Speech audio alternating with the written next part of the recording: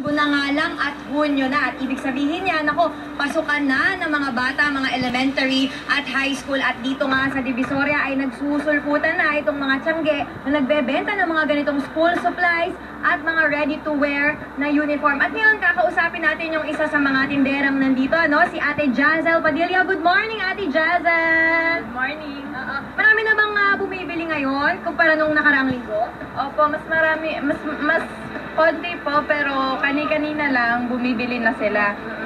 Kasi po mas maganda po kasi mas maaga bumibili para hindi siksikan yung tao. Kahit madaling araw may mga bumibili. Opo. Pero kumpara nung nakaraang linggo, kasi nandito rin tayo sa Divisoria ng nakaraang linggo, nagtaas ba kayo ng presyo ng mga school supplies? Ay, hindi po kami nagtataas ng presyo. Kung ano po yung binigay namin presyo, yun lang po talaga yung presyo na. So hindi pa nagtataas. Maya-maya po ay update po natin ang ating mga kapuso dun sa presyo ng mga notebook, pantasa, lapis at ballpen dito sa Divisoria. Sa ngayon, balik